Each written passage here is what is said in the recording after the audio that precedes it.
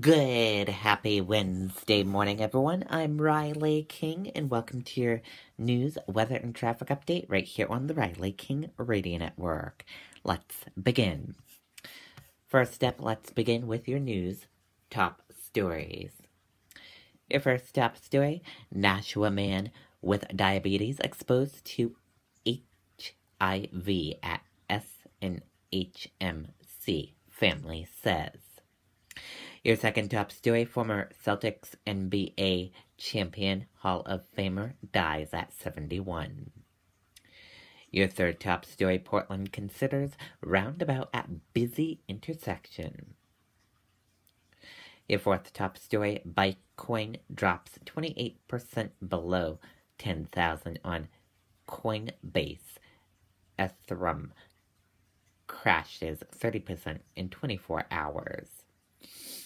And your fourth top story, doctor on shackled siblings recover. It's not going to be achieved overnight. And those are your top news stories. Now let's take a look at your weather for today and tonight.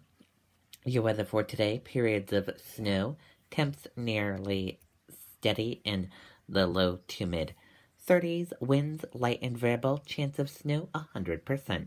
Snow accumulating 1 to 3 inches. Tonight, mostly cloudy early, then clearing overnight. A few flurries or snow showers possible. Low 16 degrees. Winds west-northwest at 5 to 10 miles per hour. Now let's take a look at your traffic. And a quick look at your traffic right now. We're seeing a lot of green roadways and a lot of yellow and red roadways as well. Slow going on those roadways this morning due to the snow that is falling. So take it easy. Speed limits are lowered on all roadways, so just take your time if you need to go on those roadways.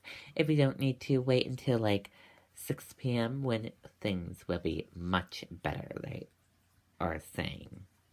That does it for your news, weather, and traffic update right here on the Riley King Radio Network. I hope you all have a great rest of your day and see you back here later on today. Goodbye, everyone.